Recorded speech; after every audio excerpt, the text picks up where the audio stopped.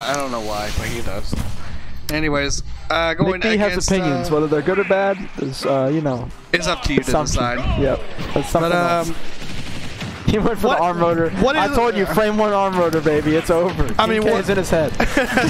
I mean, what is fact though is that we are in grand finals tonight between Kazma and McBenedict. The surprise of McBenedict is here, and he has made it all the way from losers. He's been making a losers run for quite some time. He lost pretty early. He's been making this losers run since top 8 qualifiers. Yeah, so he made it through top 8 qualifiers and losers, and here he is at grand finals fighting against Kazma. Yeah, I mean, both of our last two people, not King Cam, sorry, McBenedict and Disco Bunny, were both, you know, lower end seeds, not super low. They were, you know, 6 and 7, but yeah, they were not seeded to make it to grands and winners finals. So the gyro saved him from getting arm rotored. Are you kidding me?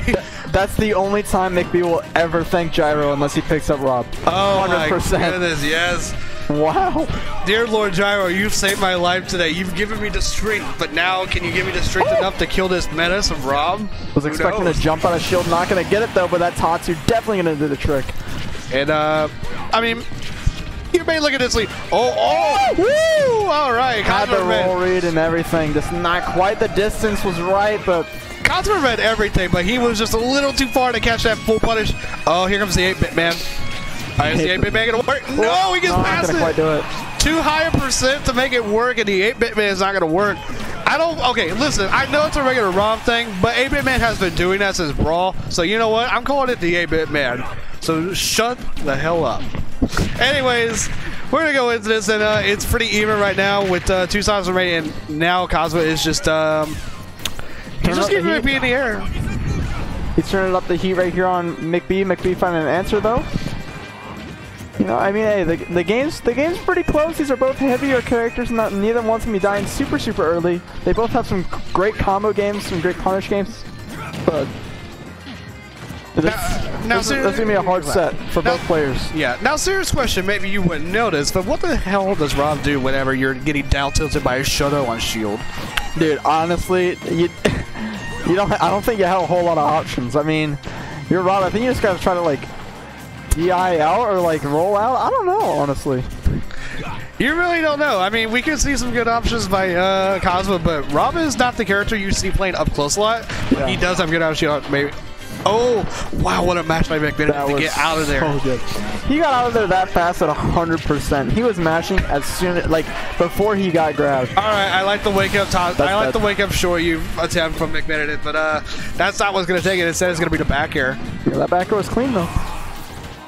The Nair, though, coming out from McBee, not from McBee, it's from King K. Gyro's not saving you today. Quick answer back again to basically even in this game. Number 1 between these two in grands. Yeah, the rock and hard play is coming through again. McBenedict getting trapped in between the gyro and the down tilt. So, yeah, he's going to die right there. But the down tilt into Tatsu going to do a lot right there. And now Rob is nearing death percent. McBee is playing on fire right now. Okay, now he's in death percent. Rob is in absolute death percent. For sure. Oh my goodness, he's dead. Yep, and the true cancel into Shoryuken is going to give McBenedict game 1. Cancel Shoryu is one of the most scary things in Smash. Aerial cancel in the Shoryu is so crazy. It's actually crazy, but it's horrifying. It's horrifying to play against, but when you're watching it, it's one of the coolest things ever. It's so cool. Because it's so fast and it kills so early, you're like, oh my god, he just got decimated. But then again, you could say that about like 95% of the cast in this game, that when you're watching it, it's cool, but when you're playing against them, you're just like, oh, I hate this character, I really want this character to get nerfed so freaking badly. Exactly. This game has a lot of weird stuff like that. Welcome to Super Smash Ultimate, everybody. This game is a lot of fun to watch, not a lot of fun to play. No, I'm just kidding. I mean, hey, maybe you do feel that way, and if you do, I'm sorry. But back in the grand finals, McBenedict has a really good lead right now, a solid lead, and I don't know why he's approaching to a lot though. Kazma is adapting to this pretty well. In game 1, McBenedict did get away with approaching a lot. Ooh, okay, good angle. The hard up tilt almost killing Kazma off the top. Yeah, here we go. The rotor arm's gonna get him punished up. Oh, no. not at all. Oh, wow, I thought we were gonna see a Shoryuken right there. Oh, rocking a hard plays. Oh, and they're gonna knock him the opposite way. Just barely knocks him onto the right side of the gyro instead of the left. Not gonna get the cancel in time. That's twice in a row McBee's gotten a mess up on a punish. Earlier when he did the F tilt, meant to go for an F smash, messing that one up, and then just then he missed an aerial to Shoryu, but picking it up quick. But it doesn't matter though. Whenever you have parried the Shoryuken off the top, I know Cultist is loving that right now. Exactly, yeah. Here we go, though. Nice little up smash there from Kazma, the Rob Mastermind, and the winner's side of Grands.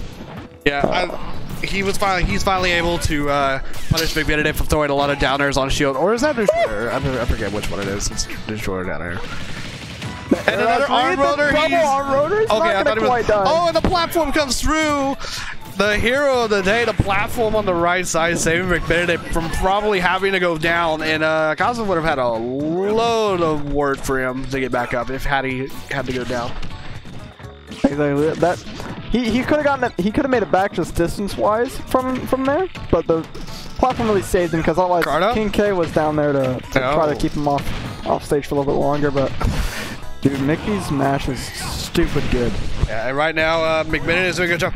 Oh my goodness, the back of the Tatsu, the back foot, the stanky leg coming out big. And Kazma's just shouting, "What?"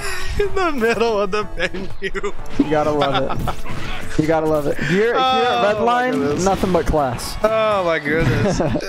that has to be. And McBenedict getting carried by the platform again back to the stage. Again, missing Kazma missing out there, but quick answer once again with an out smash. We're seeing that a lot so far this whole set. Yeah, really. And right now, McBenedict is just. Oh no, he's dead. Oh wow! What a turnaround this game. That was a 0 to death. Kazma.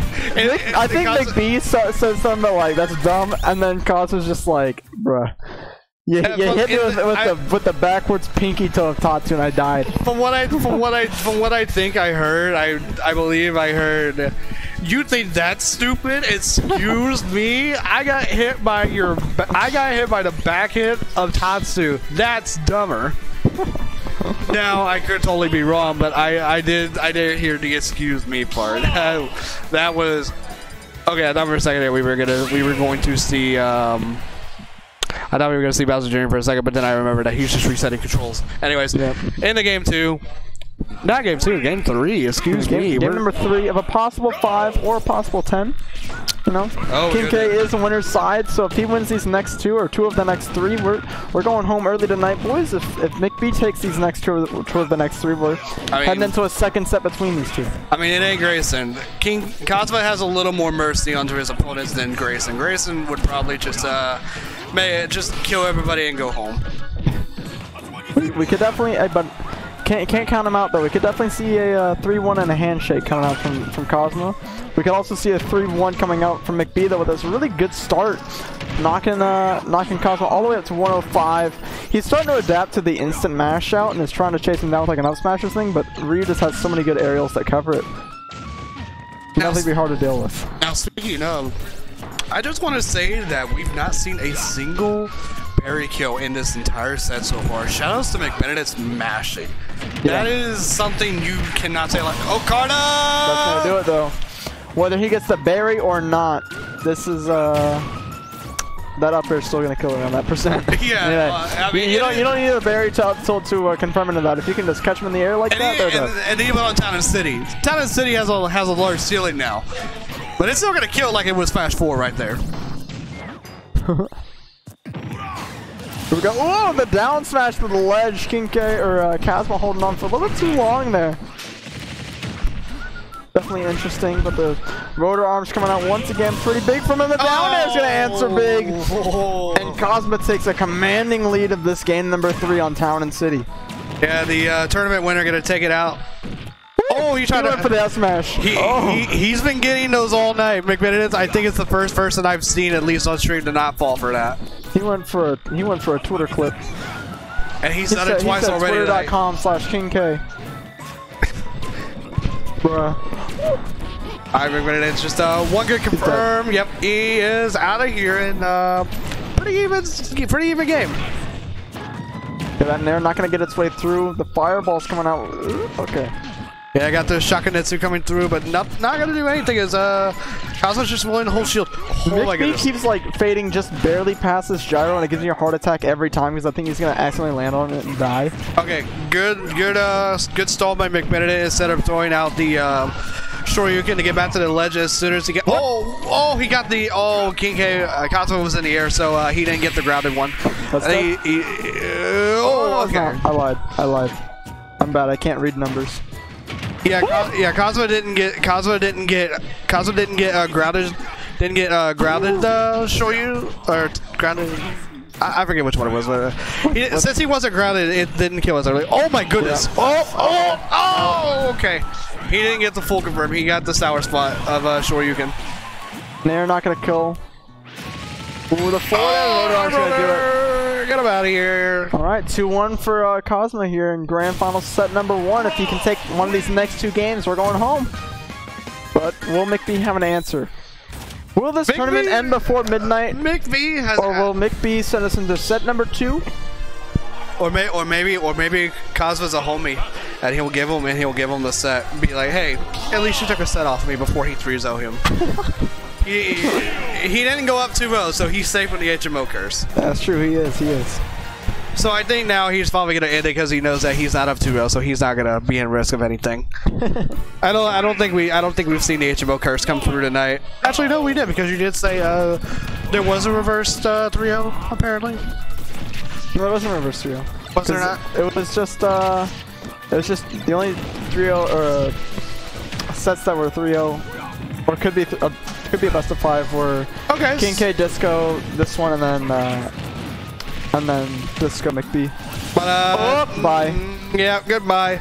You're done for, and Kazma is sitting pretty at a 47%, 62. Okay.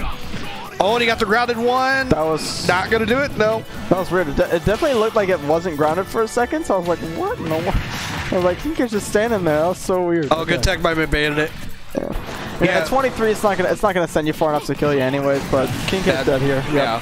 So, what he's trying to do, it's a Smash 4 classic, to where Ryu would be able to just run off the stage and then Tatsu right back on, and it actually is really solid because it can actually give a lot of people's recoveries, because then it puts them into an untechable situation. Only Ryu can do that though because of Ken. Ken has multi-hits, so you'll definitely have more than enough time to tech that, but I mean, it can work if you don't know how to tech. Yeah. Oh, dead. Yeah, McBenedict just gonna go ahead and jump right into the loving arms of Smash. Yeah, those loving rocket boots. Yeah, on the motors, like all what 6, 7, or 8 of those motors below Rob. Just Kazma's trying to end this one early. I was talking earlier. He knows I have homework. He said he wants to go get food because he hasn't eaten it all today. So, hey, Mans is hungry. There's Whataburger on the way home, and he just paid for it by winning this tournament 3-1 over McBee in Grand Finals. Talk about going to the set number drive-thru. 1. Yeah. Speaking of drive-bys, here's little rotor arms. We'll see you later. I don't know about a drive.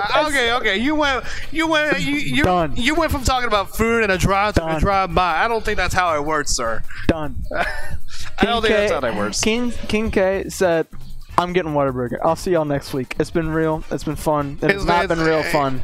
We'll see you next time. So it's been real. It's been fun. I played against Ryu. It wasn't really that fun. So I'll see you again. I played Mewtwo into Ryu for my last Mewtwo into Ryu. What a bracket that sounds like. I mean, to be fair, it actually sounds like a bracket I would like, though. Yeah. A lot better than me running into Disco. If I would have run into Disco, I would have probably just forfeited. Hey, man. Here we go, though. Thank you guys for watching Red Line number 160. I've been Kyle, joined by Crown. The first one on YouTube. Exactly, yeah, our first stream on YouTube. We're gonna be trying this out for I think the entire month of February, unless like some weird technical stuff happens and like we can't for whatever reason.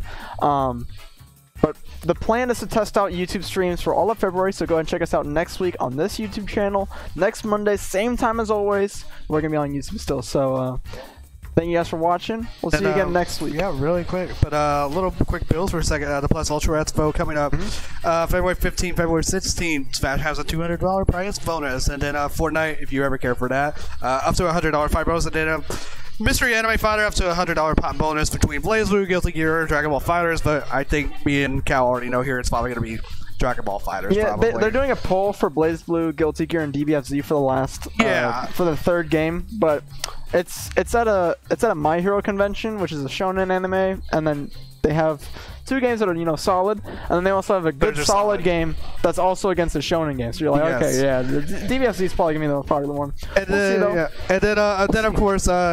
Come out to Low Tier City Expo, hosted by Terry Locator. Early registration starts February 10th. Yeah. February 10th, and the event itself is on July 10th to the 12th at the Esports Stadium in Arlington, Texas. So join us out for there, as well as the small circuit we're running every single Shockwave. If you ever come out to Shockwave, we're also running a small circuit. We're having regionals every 3 months, I believe, except for this season because we are running only 2 months. But Top 8 will be in an invitational. Top 16 will be qualified into a regional, absolutely free venue fee. And then the Aftershock, which is the regional, is open to everybody, but the invitational is open to 8 people. So without further ado, show up to Shockwave on Wednesday. Yeah, go to Shockwave, go to Redline, check all the streams out. Support your local scene, fellas. If you're watching, you're not in DFW, support your local scene. If you are watching, you're in DFW. Come to Redline, come to Shockwave, come to Freaks. Come check us out. Come to Odyssey. Come to my tournament. People. Come to Odyssey. Odyssey's cool. Yeah, come here. Come back here on Friday. We'll see y'all. We'll see y'all next time. Peace out. Keep it real. It's been real. Yes.